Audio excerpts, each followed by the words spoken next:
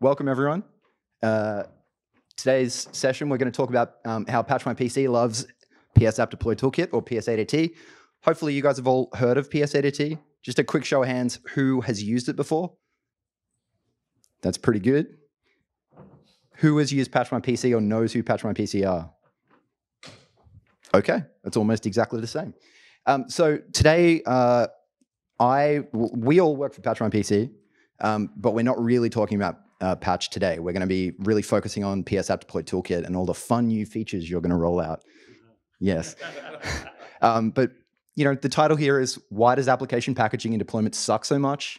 And how can we improve it? I did come up with that title, I should know. So we're really just going to talk a little bit about the challenges we're currently facing in this industry. We've probably all got trauma stories of terrible applications that we've been told to package and deploy. We're going to talk a little bit about that and then really focus on how PSADT can help with that.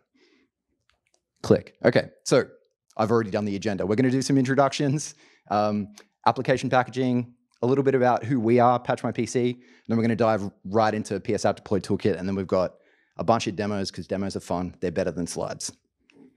All right, introductions. So my name is Ben Reeder. Some of you might know me as PowerShell.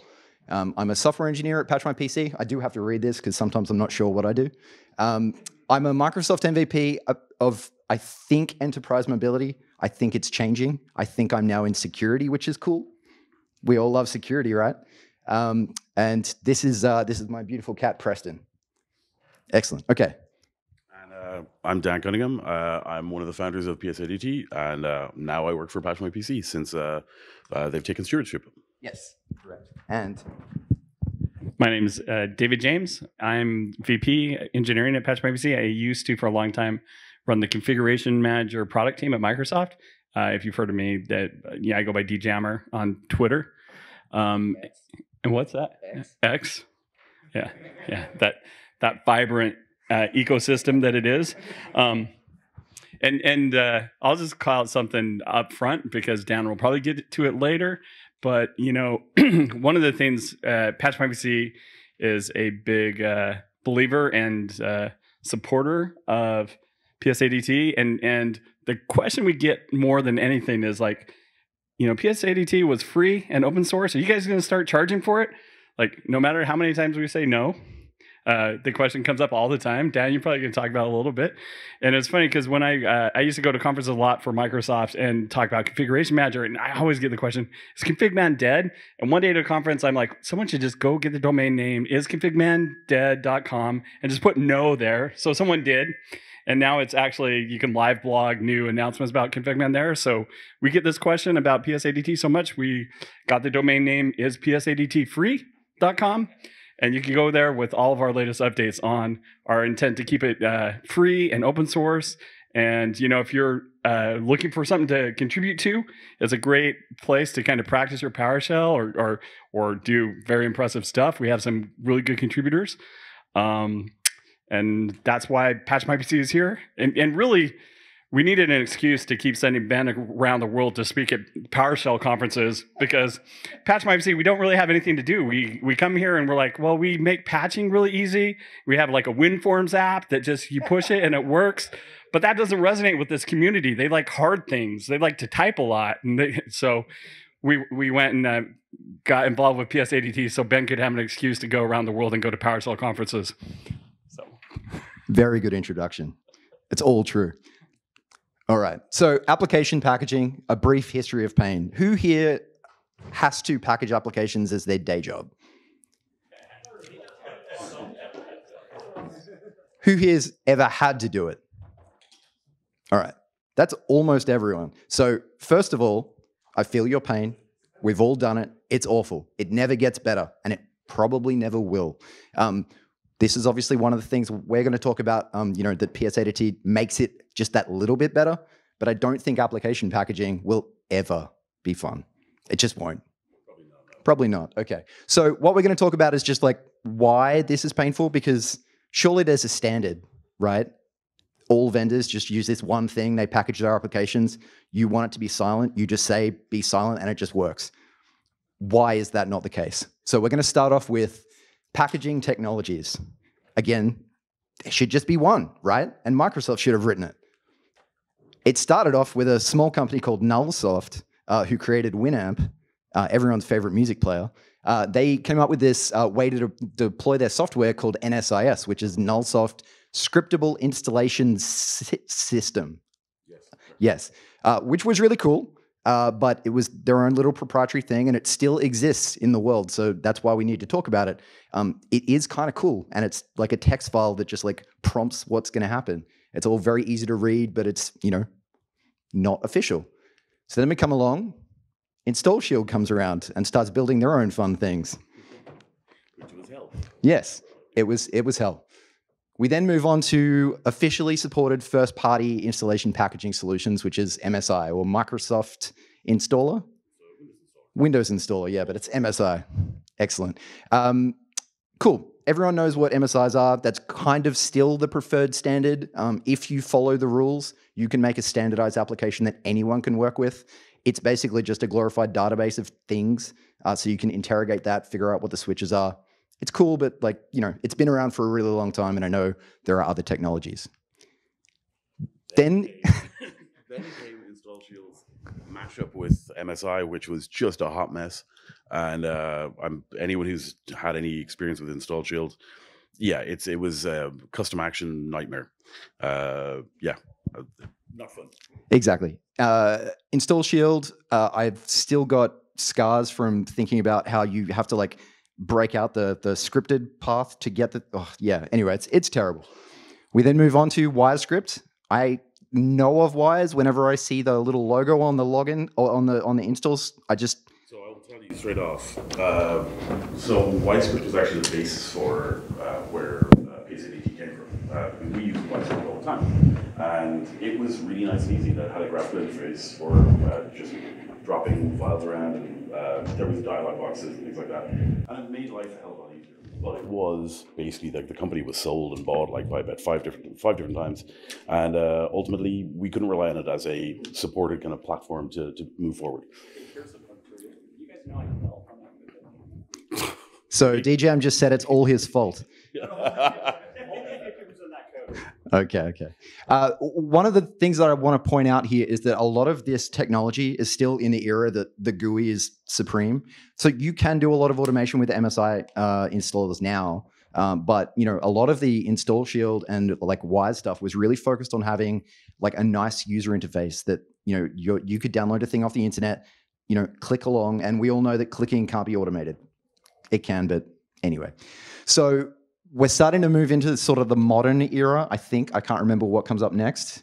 Yep, AppV. So AppV was created with this idea that why should we install products into the sort of the base of our system? It's really hard to like clean them up, look after those things. So let's start looking at the concept of containerization, which we all know containerization is kind of the future now.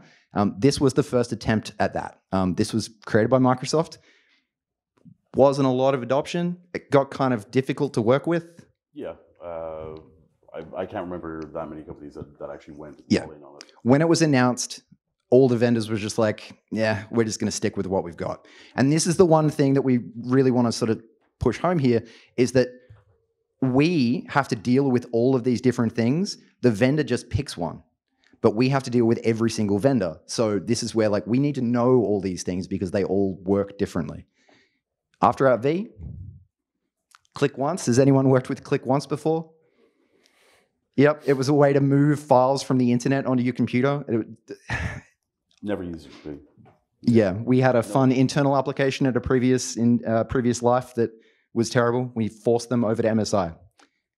We then move into AppX, which is the more modern thing. This is like, think of Windows Store, heavily built around the concepts of AppV, but sandboxed, and that meant that you couldn't break out and do anything outside of the current user. Correct, which in theory, if you're building small apps that are user-focused, cool. If you've got a complex thing, think ODBC connections, complicated database things.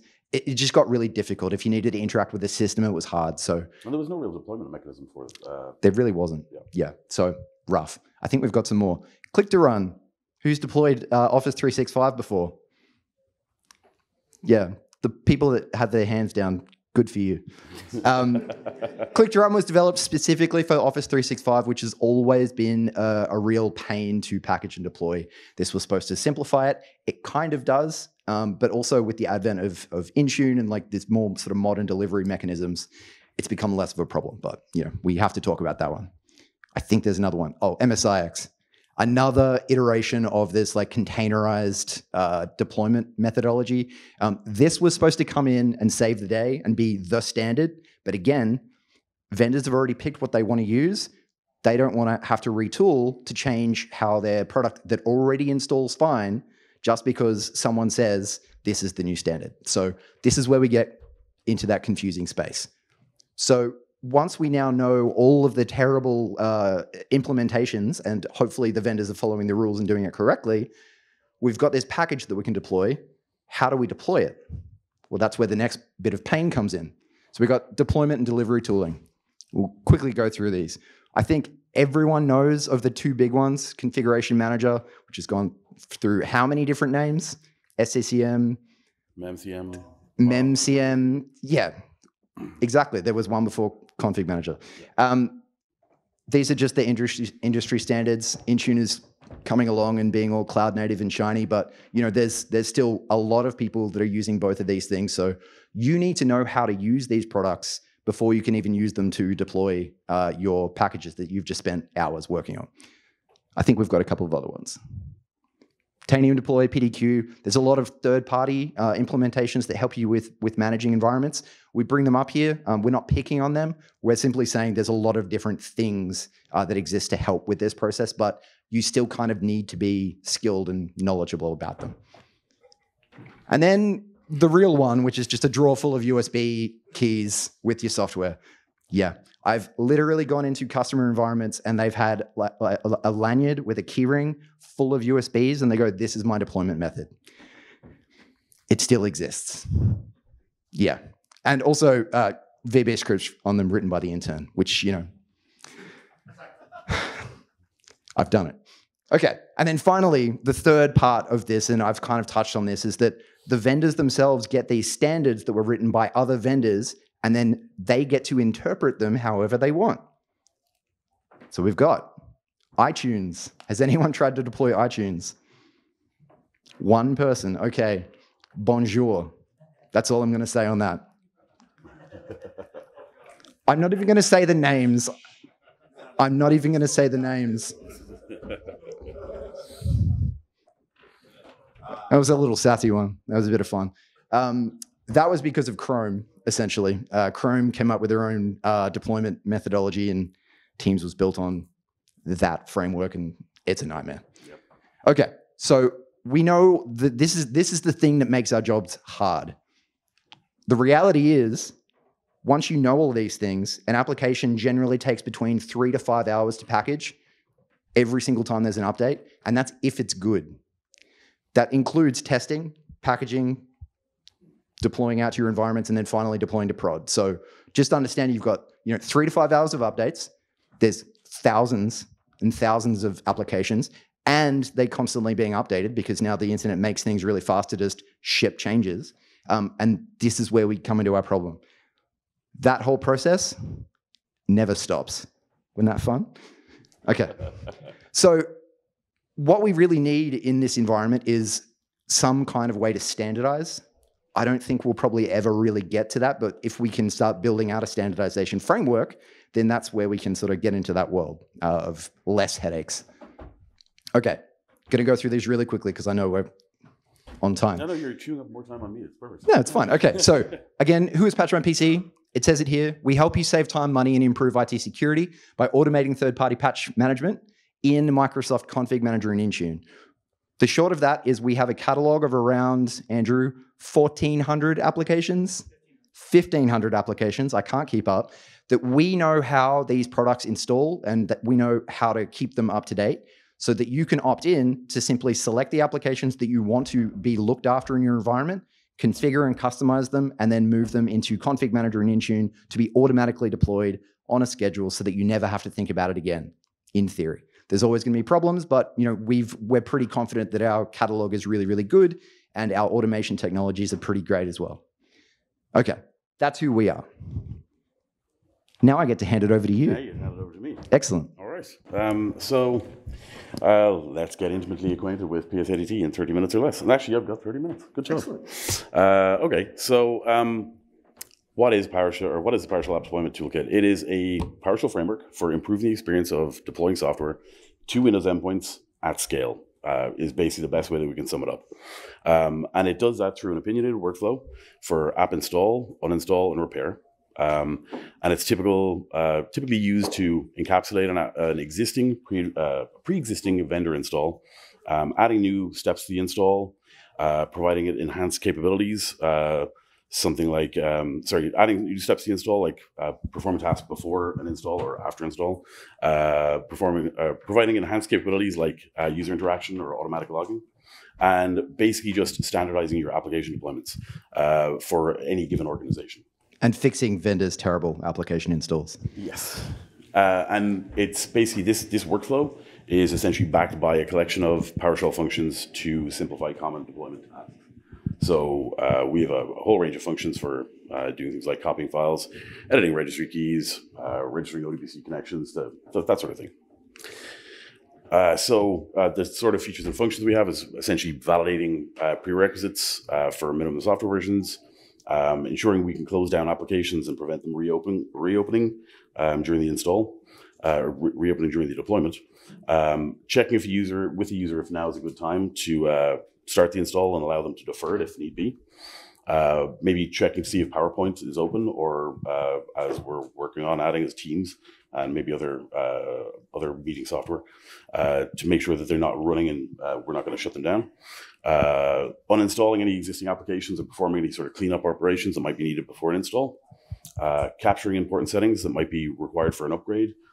So let's say if you want to capture office settings or something like that, or we'll say templates or things like that. Yeah. Running an install silently and capturing log files in the event of an issue, so simplifying deployment troubleshooting. Running post-install configuration tasks that might be required for customizing an application for your environment. And maybe prompting the user to shut down the machine or restart the machine with some sort of countdown timer at the end.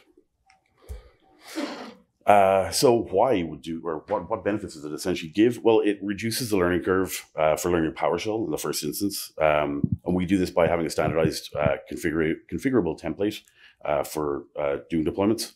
And we add a dozen easy PowerShell functions as well. Things like I said, copy files, write registry, show progress message. And we provide very kind of clear and concise documentation for every function, as well as kind of general guidance on its usage. It's robust and it's very, very well battle tested. So it's been built for stability. When we built this, I was working at a large financial in Ireland I thought large, of around 2,000 machines. Then I moved to a company same company, different country, for 10,000 machines. But by then it was already being used on customers of 50,000 endpoints. Nowadays, I know of a customer that's 800,000 endpoints, and I'm pretty sure there's one that's 1.3 million endpoints, and they use it to drive all their deployments. So it's across every single sector: banking, fintech, financial services, federal government, military and defense, hospitals, healthcare, education, telecommunication, transportation, the whole 9 yards. Everyone is using it. And it's used to drive millions of deployments every single day. So it's grown way beyond the scale that we originally thought it would have. I just wanted to make my job easier. That's how it always starts. Yeah. So because of this, it's been very widely adopted by a lot of different deployment teams, and that allows everyone to adhere to kind of, our decided best practices. So it was an opinionated workflow, but it is built on kind of best practices in the industry and what we thought initially at the time. But obviously other people have fed into that over time. But being a kind of a standard workflow that everyone is using means that others can pick up your deployment script and just know what's in there, and they'll just be able to figure it out within a couple of minutes. It makes for much better collaboration. And the easiest supportability as well. If you run into a problem, you can ask a colleague. You can ask a whole variety of different vendors. As well as that, there's a lot of companies that now require it as part of their job spec. So I can think of one defense contractor that they won't hire someone unless they have 3 years PSADT experience.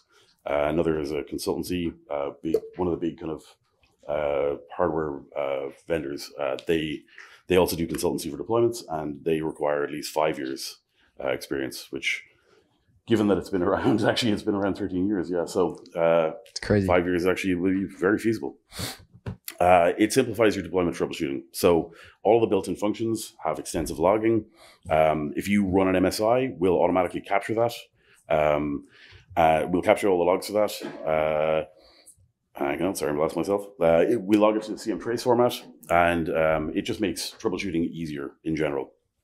We integrate with SCCM and Intune.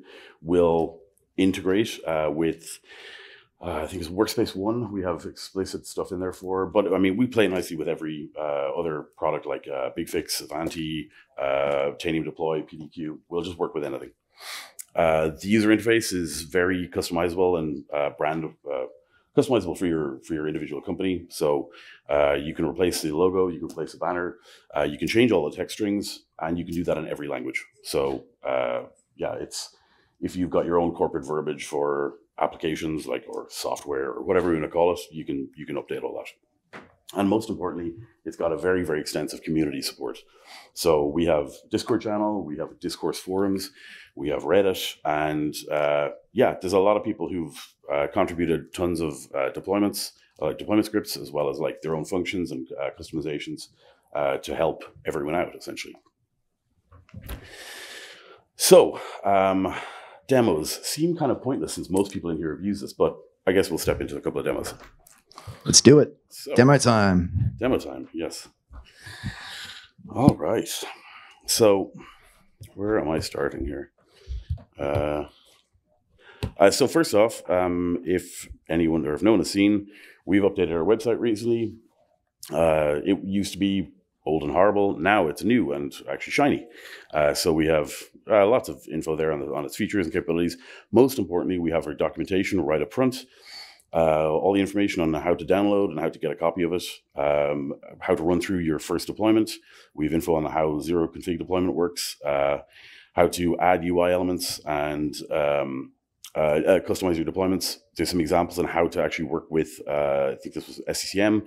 We're due to get an Intune example up there in short order. As well as that, we have all the reference for the exit codes, the variables, and all of the functions that are used in the toolkit as well. So we used to issue a PDF with Toolkit. That's the old. This is the new. So go to the website and get all the nice. I think that's called the new hotness. The new hotness. Thank you. Yes, that's what I was trying to say. So yeah, you can click around here and you'll immediately get all of the functions that we have, all the new things that all of the this will be updated as we issue every new release. We'll automatically update the website with new functions. So you've got I think one of the new ones that we added the other day was copy file to user profiles. This is added in 3.10, which is a new release that was issued about 2 weeks ago. So yeah, we've got examples in there, how you use all the parameters, and it's in the nice familiar PowerShell format that people are used to. So definitely please check that site out. And we'll also have news up there as well. So this actually wasn't on March 28th. This was about an hour ago when I put that up, with just all the new info on the new release, as well as the latest webinar that was hosted by Patch My PC. So, right, skipping along. Where was I? So just if no one's ever seen PSADT before, I guess we'll just step through a very basic demo. And the first thing to do is look at a zero config demo. So this is, you don't even need to make any changes to the script. You get your downloaded, these should not be there. Get rid of those. This is what our standard downloaded zip file. Once you extract it, you'll see this structure. You've got a deploy application executable, which is just essentially a launcher for the PowerShell script. You'll have your AppDeploy toolkit folder, which contains all the logic, and it contains the PowerShell framework itself. You've got a files folder, which is where you put your MSI or your setup executable, and then support files is where you'll drop anything else that you might need for your deployment. For this script, we don't need to do anything. All I've done is just dropped one specific MSI into this folder. And based on that, I can go ahead and I can start this deployment. I'll use the deploy application script or executable to do this.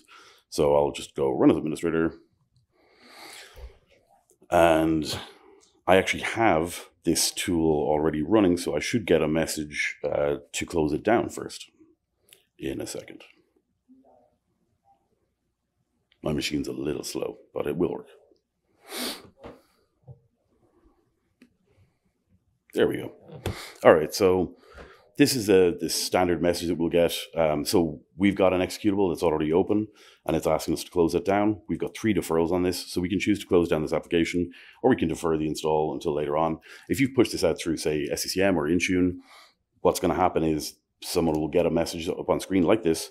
If they click defer, it'll wait for a certain period of time configured through SCCM or through Intune. Actually, Intune is a little bit trickier. It kind of pops up randomly. But for SCCM, it's over, I think, every 4 hours. They'll get a prompt back up, and they can just defer, and they'll get a couple more deferrals based on that. This is set to a number of deferrals, but we can set this as a date, so it can be deferred up until X date, and that allows people to, maybe you've got an upgrade that has to be performed before a certain date. You can allow people to push it off until then. But for this instance, we'll close down the program, and you'll see there on the taskbar, Master Packager just disappeared. It's already installed, so it's not going to actually install anything, but it popped up and just said quickly install in progress, and we should get a balloon tip message there in a sec, just saying installation complete. We might not, just because of the nature of this one at the moment. But while we're on the topic, I just want to pop open and show you Master Wrapper.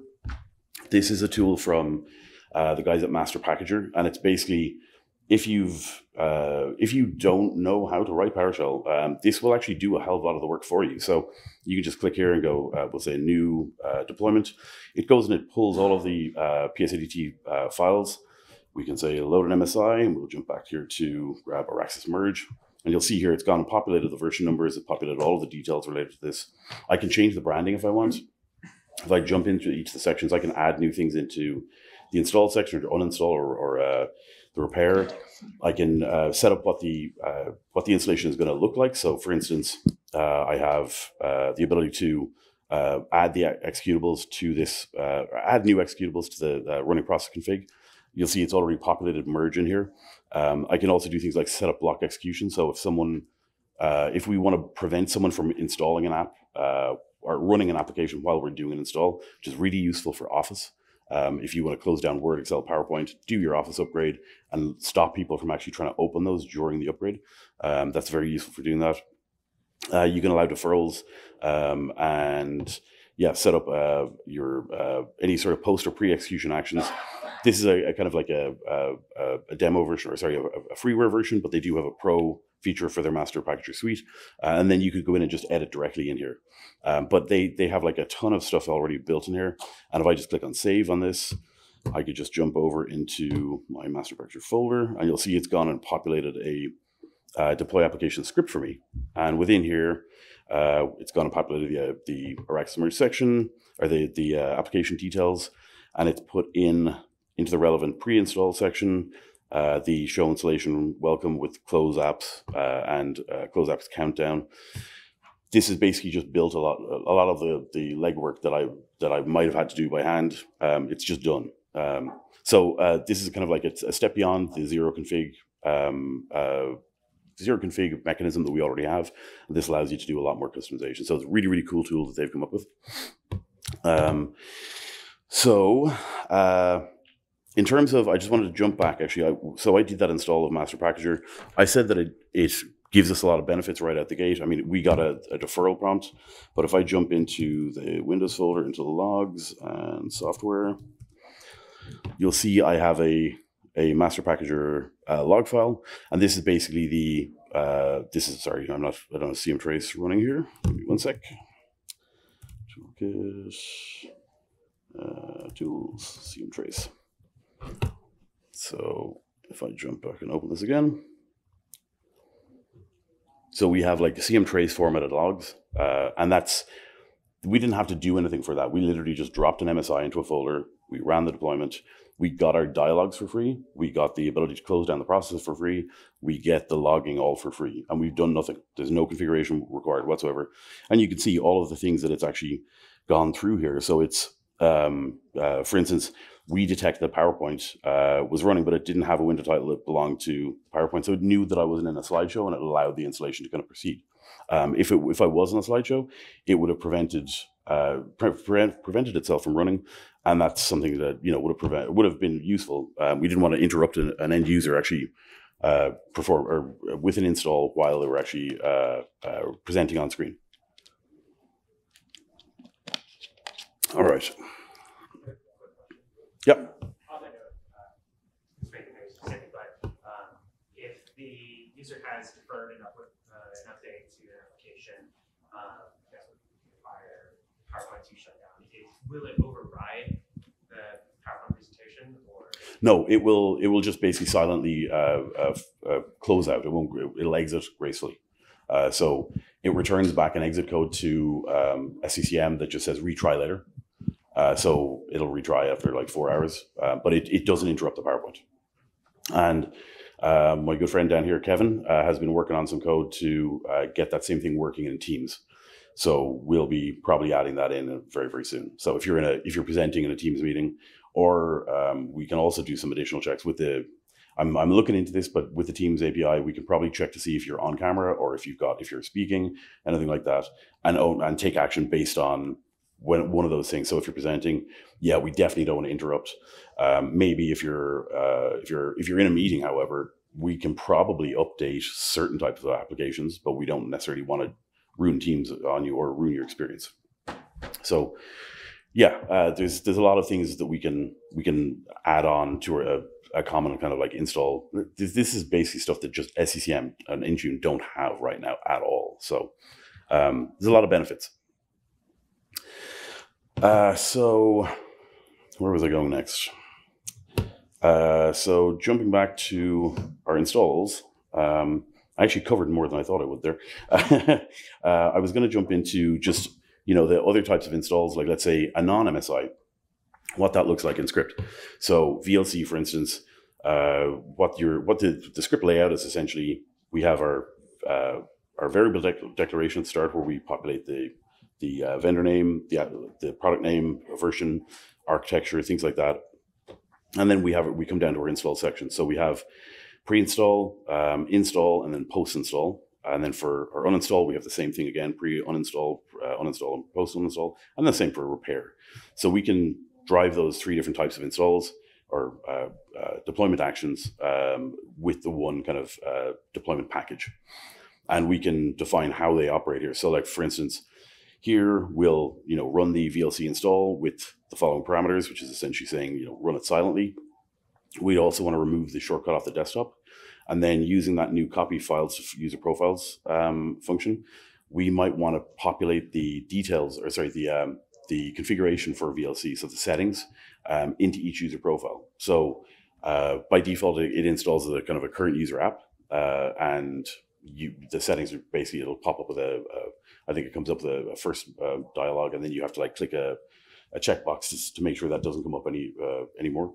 We can kind of like preset that, and then essentially copy that over to each user profile. So anyone new who logs in won't have those, won't hit that same prompt. And for uninstall, we essentially want to just close down, make sure that VLC is closed, and then we'll run the uninstall process, which is just the same. It's a uninstall.exe and /s. And essentially, yeah, that just makes life nice and easy. We can do the whole lot from one installation. And then in terms of a repair, we can set up again. We'll do an uninstall beforehand. We'll run the install a second time, remove the shortcut, and then copy files into folders. So that kind of covers an awful lot of what I wanted to show in terms of demos, because I know a lot of this stuff isn't new to anyone. I guess people are more interested in what is new, or what's in V4.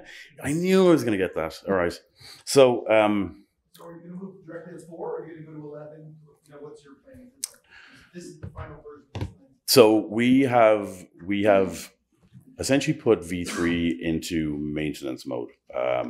We don't want to do any more updates to it, which is also not true because we're going to be doing another update for 3.10.1, I think.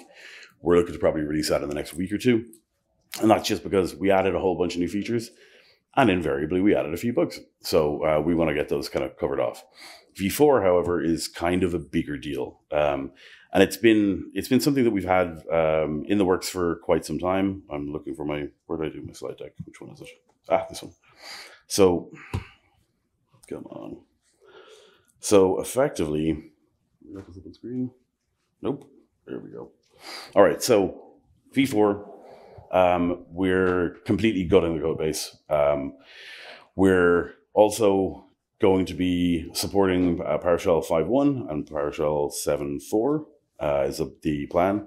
We're going to have a minimum requirement of .NET 8 plus the latest support of Microsoft OS, which currently is Windows 10, 22H2, and Server 2016.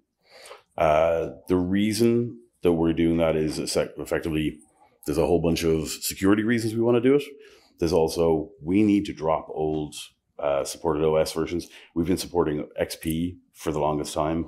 We've supported PowerShell v2. Oh my God, will they go away? There is so much old hacky code in there to just keep supporting those. And it's all to support a handful of banks or customers who just really won't upgrade their machines. And, enough is enough. We kind of have to move on from there. So this is effectively what we've decided as our minimum baseline. And I think it sets us on a good path for the future. So we can remove a lot of old hacky code.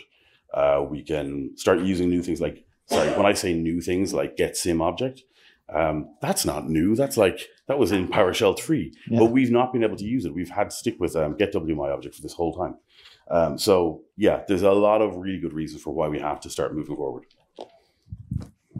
The other thing is, and everyone has wanted us to create a module for ages. We didn't want to. We had our reasons for it.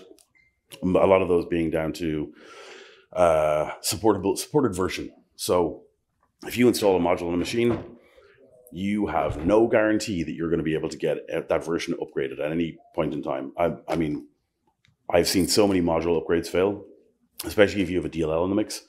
If there's a DLL baked in as part of that, and especially by the nature of PSADT, people tend to. Well, there is a module up in the gallery that we don't condone, and one of the reasons is people then go into their profile and they immediately do import module, and that means that module cannot be upgraded. So the second you import it into your user profile, we're kind of screwed. So this has a big ramification for deployments, because if you're stuck at an old module version and you tested all your new stuff against a newer module version, what happens when half your deployments fail? Are we responsible or are you? I mean, so we don't want to get into that whole situation, but we do have to move to a module because it's the new hotness. It's not even love that term, but it's just the hotness. It's just the hotness. Old hotness. The old hotness. So what we're going to do is we're going to probably put it up on the PowerShell gallery, but we're going to ask people to keep it with the deployment. So if you're packaging an application, put it into the subfolder, we'll import it from that location. Then we don't get into the whole mess of version hell. But I know there is some people who just want to use an installed module. God knows why. I really can't. I can't.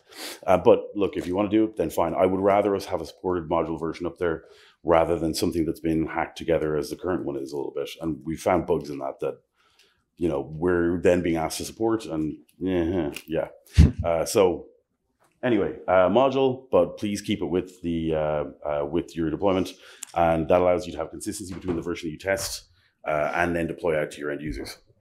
So the other big thing is, I know module would generally mean huge amounts of change because you're going to have to import the module as part of your deployment script, and then we're going to have to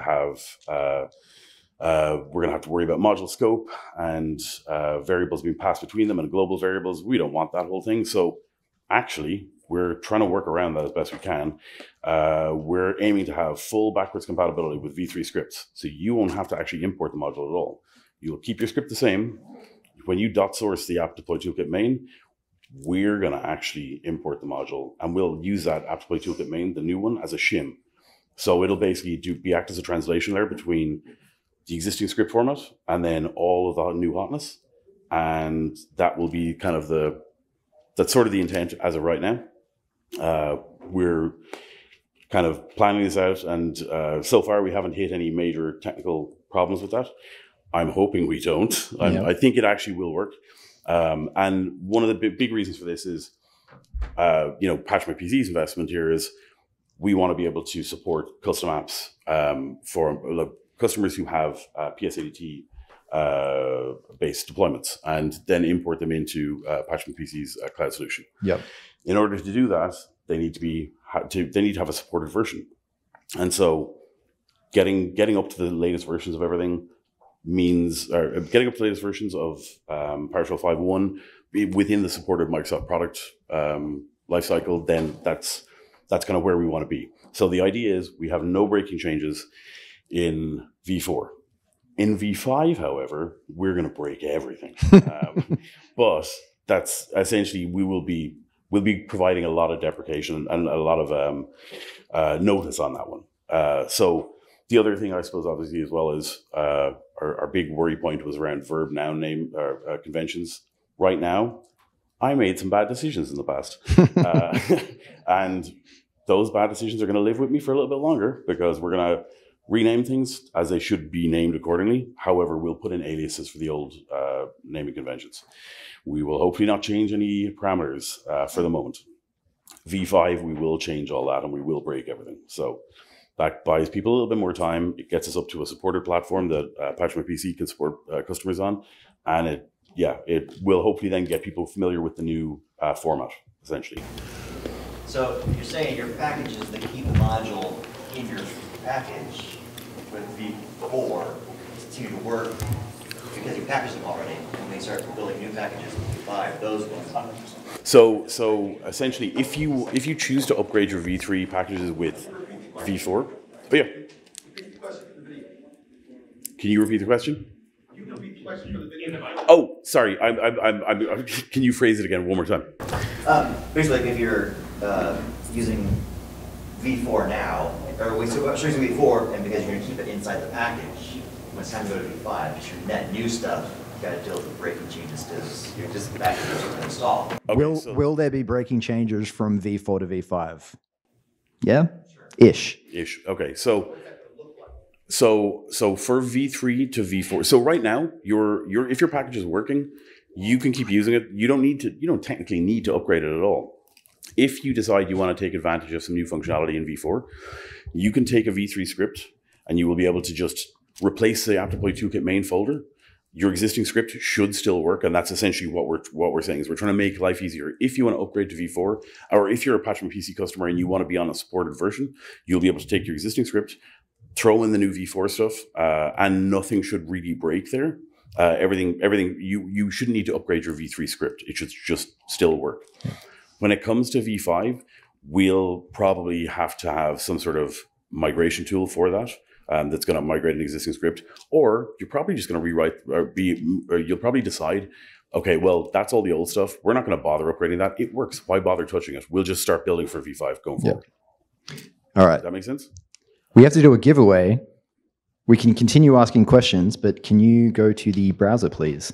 I can. Thank you. Before we do that, I'm going to try and chant something.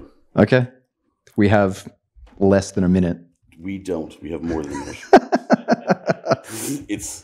You guys will stick around, right? So in case anyone, because I mean, everyone likes visuals a little bit. So V4. It's not sharing. Oh, is it not? Damn. Hang on. Come on, go away. Go away. Okay, I cannot get rid of this damn thing. Hang on. And slideshow. Okay, it's there. Okay, so this is good. All right, so this is kind of what we're looking at for V4, the UI differences between the two. Conceptually, they look kind of quite different.